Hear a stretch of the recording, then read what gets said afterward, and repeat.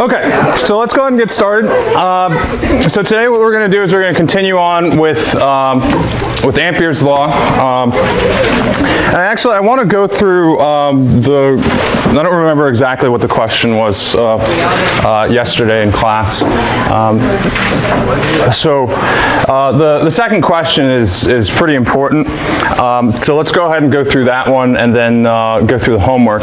So if I remember roughly, the question from class yesterday said that you had some current density J as a function of R, which is going to be equal to J0 R squared divided by A squared and in the x hat direction. This might have been hollow on the inside or not, but all that's going to change is what the lower bound of the limits of integration are. But the thing that I really wanted to talk about here was how do you do these problems if your current density is varying with the radius. So what we want to do is we want to find what the magnetic field is everywhere for this problem. And the way that we're going to do that is to apply Ampere's law. So Ampere's law says the integral over some closed loop of B dot dA is equal to mu naught times I in. And so there are going to be two regions here. The first region is where R is less than A, and the second region where R is greater than A. And so the first thing that we can do is we can say, okay, well this current density is going to be pointing the positive x hat direction, so this is the x direction, which means the current is going to be moving left to right. And so, bad mistake. This is not a dA, this is a dL. I'm getting ahead of myself to Faraday's law. This is integral of B dot dL. So the first thing that we can do is we know the current's going this way. We can draw some Amperian loops here. And so the first loop is going to come around like this. And again, we can use the right-hand rule to see that it's going around this way. And then the second one is going to go like that. Okay. So now what we can do is we can evaluate this left-hand side of Ampere's law, and that's to say that the integral of B dot dL is equal to the integral of B times dL. And then we can go through the whole process of evaluating this, but ultimately what we end up seeing is that this is going to be B times 2 pi R times nothing. It's just B times 2 pi R. Okay. So now what we want to do is we want to find what I in is, first for the region where R is less than A. So when we do that, what we want to realize here is that the loop is only going to go up to some variable distance R, and we want to find what the current is that passes through just that portion there. And so what this says then is that I in is equal to the integral of J dot dA. What's dA in this case? Anybody remember? 2 pi r dr. Yes, 2 pi r dr, and this has an x hat too because it's a dA vector. So this it points in this direction. Okay. So now what we can do is we can plug in our J and evaluate this. So this is going to be J0 R squared divided by A squared integral 2 pi R dr. Nothing cancels, so we're good here. But now what we need to do is we need to think about what the limits of integration are. So in the region where R is less than A, what should my lower limit be? 0, good, because we want to find the current that's going through this area, and that area starts at 0, and it goes up to what? R, good. So this goes 0 to R. So then we can do this integral. This is the integral of R cubed dr. And so this is going to give me an R to the 4th over 4. That's going to cancel one of the factors of 2 here. And so this says that this is going to be J0 pi R to the 4th divided by 2, because I canceled that factor of 2 here, 2 times A squared. Okay. So now we can plug this into Ampere's law here, and what we see in the end is that B 2 pi R is equal to mu naught J0 pi R to the 4th over 2A squared. We can cancel a factor of pi, and we can move the 2 and the R over here as well, so we cancel a factor of R. And so for R is less than A, B is, as a vector now, is going to be equal to mu naught J0 R cubed divided by 4a squared in the theta hat direction. Okay, let's check my algebra real quick here. So that's mu naught J0 R cubed, 2 comes over, and yeah, this looks good. And I cancel the factor of pi. Yeah? So can you explain when you then have another shell on top of that, and in between the two shells you wouldn't have any current, so does that mean you don't have any? We'll get to that. So that's really more like the homework, right? Yeah. Yeah, so let me finish this problem and then I'll do the homework problem. Any other questions about this one? And the really big takeaway, and listening to you guys, I think we're getting it now, because we had problems that were similar with Gauss's law. Thinking about what these limits of integration are, that's really important. Okay. So now what we want to do is we want to evaluate the same thing for the region where R is greater than A, and this really only changes one thing. Right? What's going to change when I'm doing the region for R is greater than A? The limits of integration, right? How are they going to change? So from B to R? Almost. Sorry, A to R. It has to do with A. 0 to A, right? Because the area now that I'm passing through is this, right? It starts at 0 and goes up to A. So if we said, what does it mean if we say that we want the area from A to R? That's really that area, right? That's not really the area where the current is flowing. The current's flowing through this portion in the middle, which is going to be 0 to A. So that would change this from 0 to A instead of 0 to R. And so what that says then is I in is going to be equal to basically the same thing here, only with an A instead of an R here. And so this says that this is J0 pi A squared divided by 2. And then we can evaluate the magnetic field by using the left-hand side of Ampere's law. And so what that says then is that this is going to be B vector is going to be equal to this is going to be mu naught J0 A squared divided by 4 pi R in the theta hat direction. Okay. Okay. So again, the really important takeaway from this is thinking about what do the limits of integration mean. The physics is really in the limits of integration, because what it tells you is that's where the current exists. Okay. Any other questions about this one before I move on? Okay, so let's go ahead and go through the homework, and let me make sure that I have that exactly here. So this is the coaxial cable A, D, I1 goes to the right. Okay.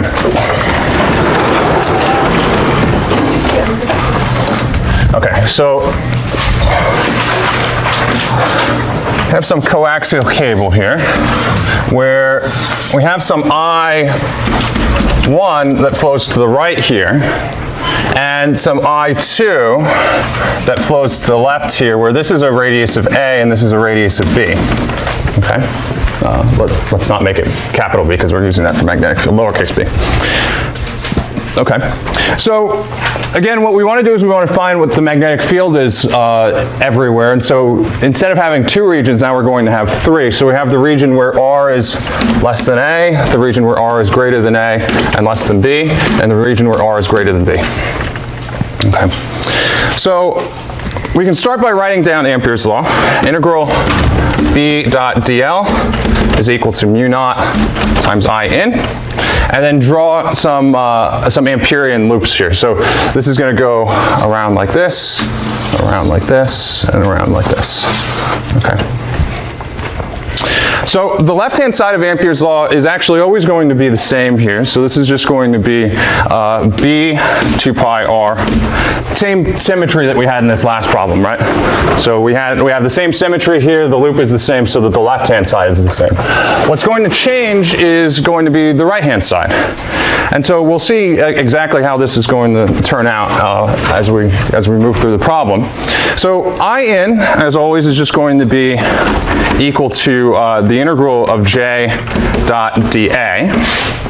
And let's first look at the region where r is less than a. So we see here in the statement of the problem that we have currents and not current density. So what we need to do first is determine what the current densities are. Let's call those some J1 and some J2. So J1 is just going to be, as a magnitude, just the current I1 divided by the area where that flows. What's the area that I1 flows through? Pi a squared, right? How about the area that J2 flows through?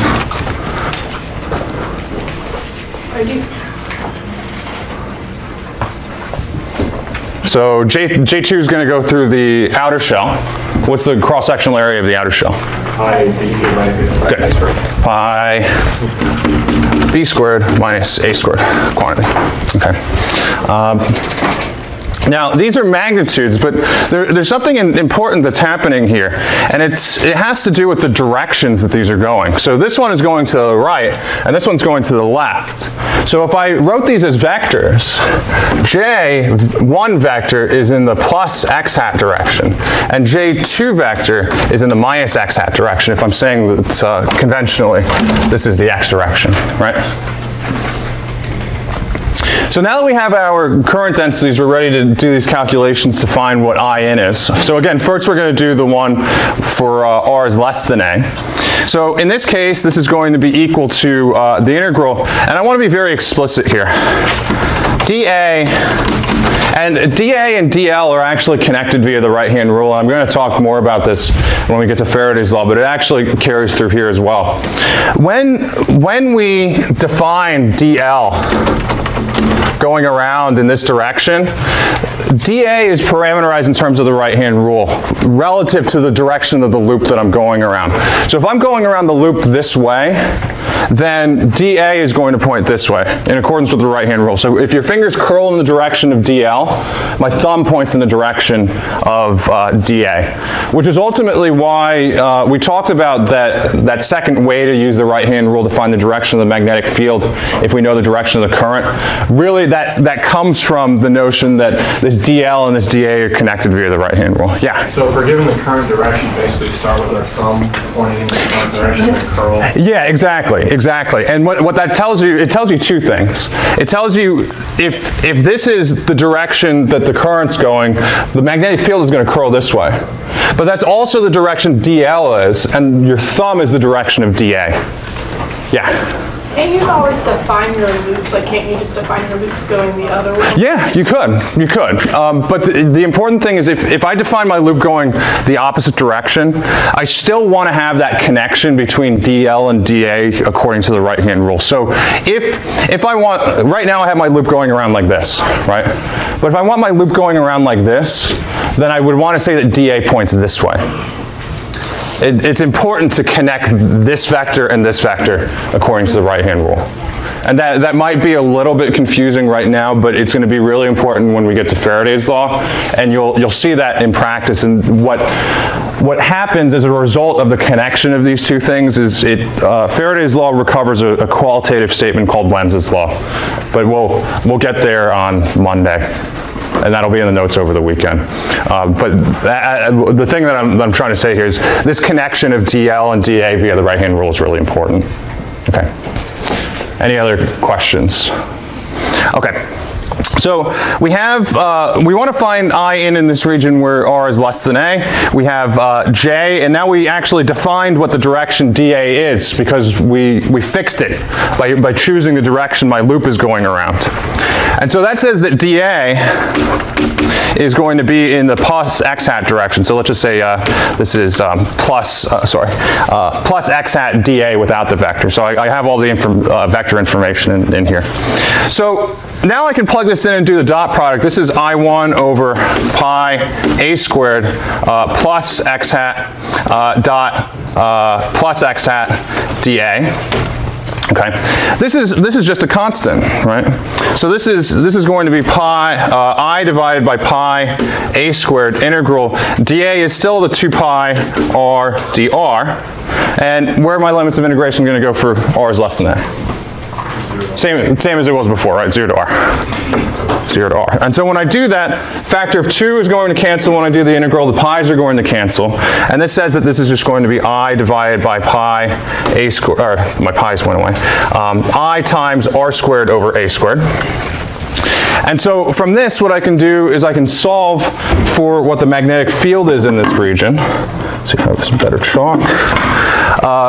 I can solve for the magnetic field in this region because now I know In. I just need to rearrange this. So this is B times 2 pi r is equal to mu naught times In, which in this case is I r squared divided by a squared.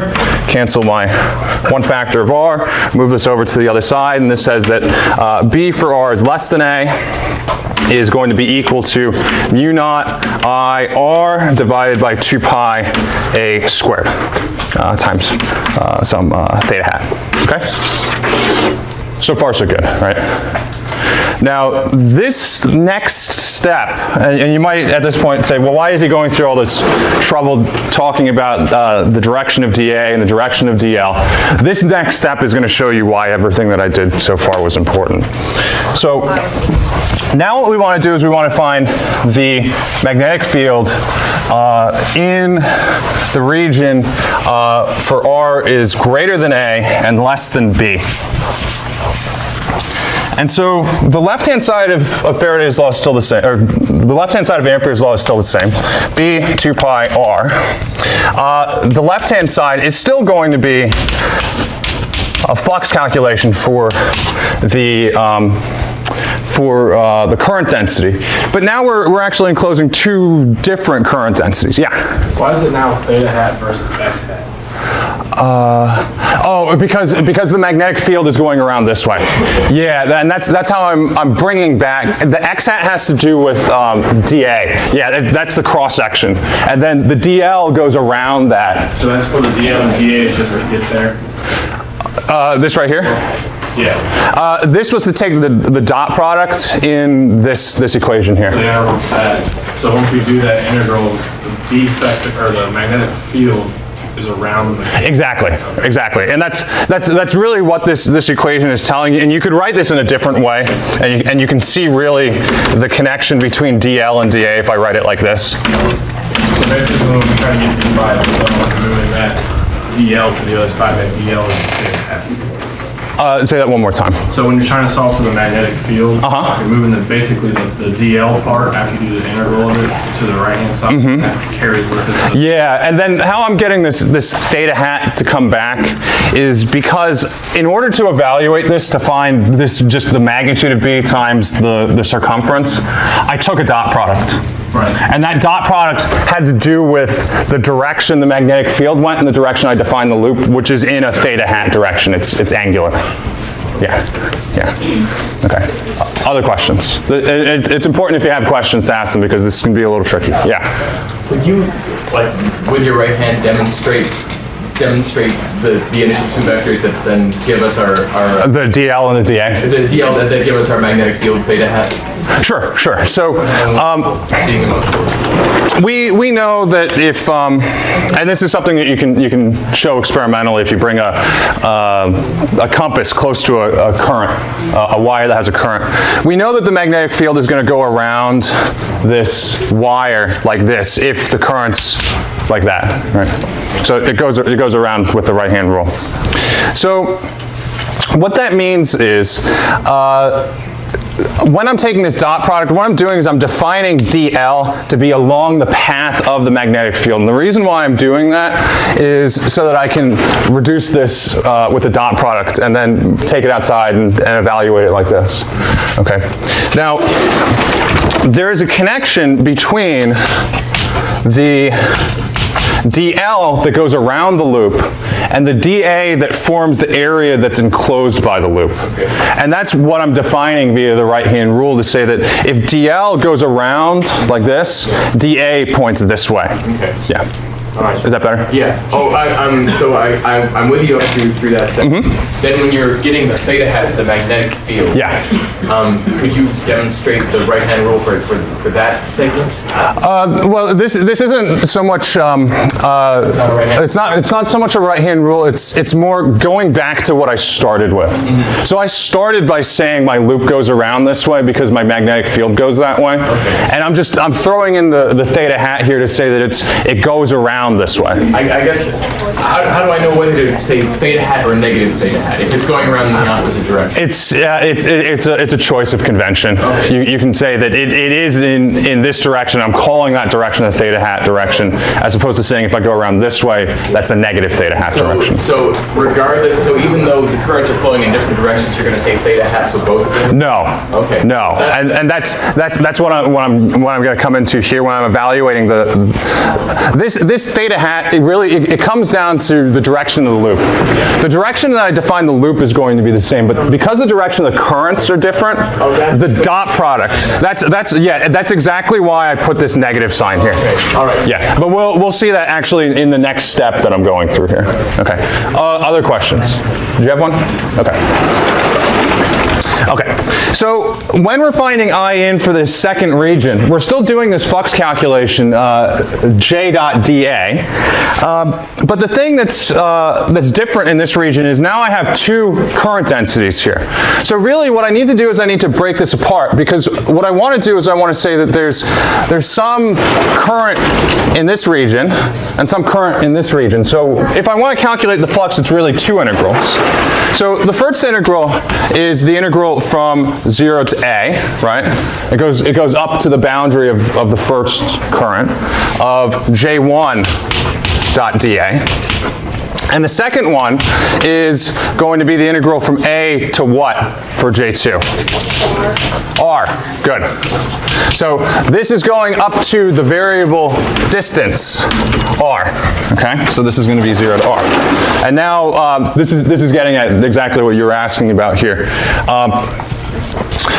Because my dA, I'm defining to be in the positive x hat direction, and my current densities, one is going in that direction, the other one's going the other direction, I'm going to get a negative sign out of this one.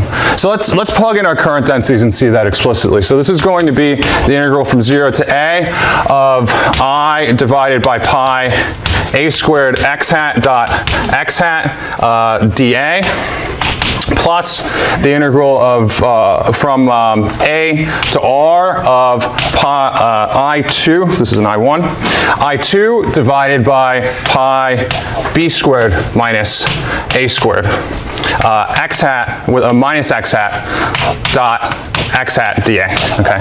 And so what we're seeing here is that we're getting a negative sign from the second one because the dA vector that I defined is to the right and the current density goes to, or sorry, how are you guys looking at this?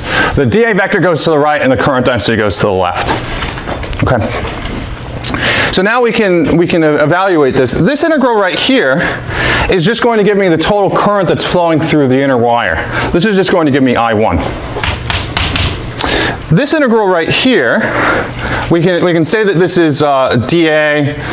dA is going to be 2 pi r dr. This one is going to say that this is going to be I2 r squared minus a squared divided by b squared minus a squared. I don't want to spend too much time doing that integral, but you can check that with a negative sign, right?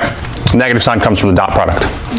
And so in the end, what we end up seeing is that b times 2 pi r is going to be equal to mu naught times I minus I2 r squared minus a squared divided by b squared minus a squared. And so b, and now I can bring back my theta hat that I had defined with this dl here. B is going to be equal to mu naught divided by 2 pi r times, this is an I1 minus I2 times r squared minus a squared divided by b squared minus a squared in the theta hat direction. And you'll realize something, I think this is kind of what you're getting at. The magnetic field should be in the opposite direction for for the currents, right? Because one's going to produce a magnetic field that's into the board above the wire, and one's going to produce one that's out of the board. And in doing the dot product like this is how I'm showing that, because you have this negative sign here in the end. Now, the last region that we need to consider is the region where R is greater than B. And again, this only really changes one thing. What's going to change when I do the region where R is greater than B? What about the R? That's going to be the bound. Yeah, so this R upper bound, instead of being an R, it's going to be a B, right? Because that's how far this one goes up to. This one still stays the same. And so when I do that, what I end up finding is that this term is going to be B squared minus A squared divided by B squared minus A squared. And so this whole thing is just going to become B vector is equal to mu naught divided by 2 pi r times I1 minus I2 in the theta hat direction. Okay? Now, here, I1 and I2 are not equal, but I wanted you guys to think about what's going to happen if I1 and I2 are equal.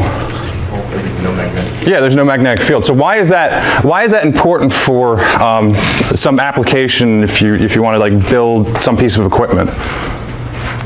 It won't disrupt the signal that's inside of it. Yeah, because if I don't have a magnetic field, we already found out that magnetic fields create a force on currents. They also move charges if the charges they impose a force on a charge if the charge is moving. So if we want to build something that's very sensitive, we want to minimize the amount of magnetic fields that are going through it. And one way to do that is to use coaxial cables. Yeah. So could you use a magnetic field to like hold charge in place in a wire or build up charge or something? Is that you could use a magnetic field to direct charge into a particular direction. But you couldn't yeah, you could do that with an electric field. But the problem with trying to do that with a magnetic field is that in order for there to be a force on something due to a magnetic field, it needs to be moving. So you can't use a magnetic field to force a charge to be stationary.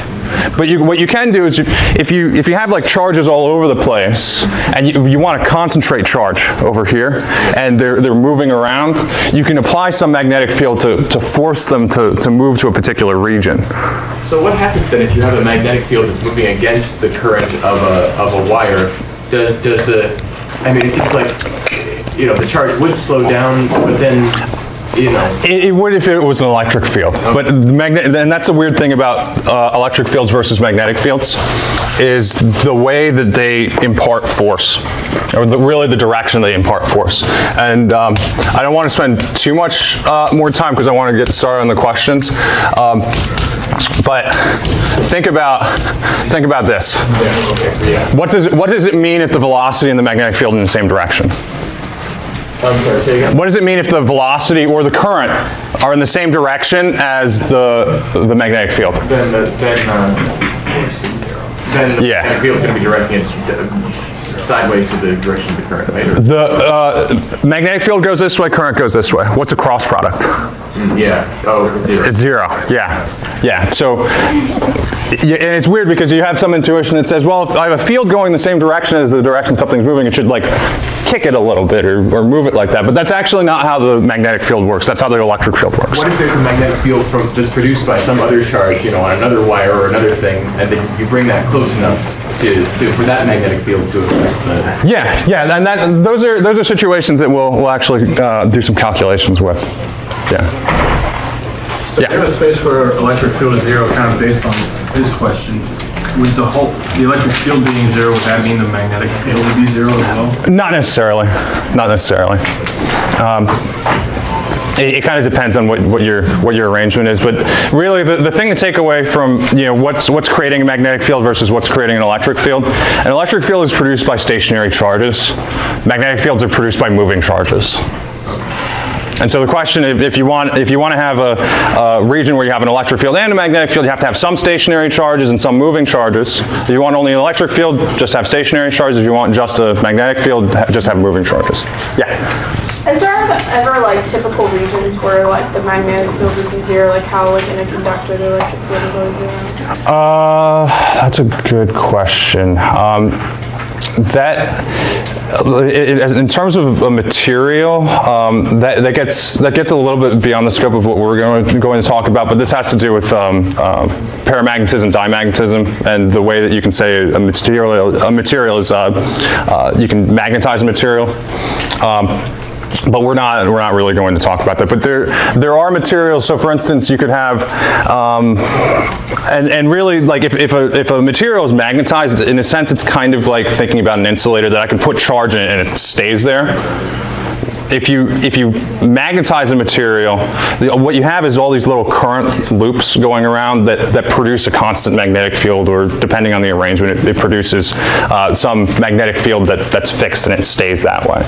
As opposed to there are materials, and the thing that makes it difficult to think about is there's not a magnetic analog to electric charge. So when you think about a conductor for electric charge, the charge is going to move around, and that, because of Gauss's law, has some consequences. But there are no magnetic charges, classically speaking, that you can talk about in that same way. What if you have no current? If you have no current, that just means there's no magnetic field. Yeah. Other questions? Okay, so let's go ahead and get started on the work for today, and then we'll come around and answer your questions you have. Did you have a question already?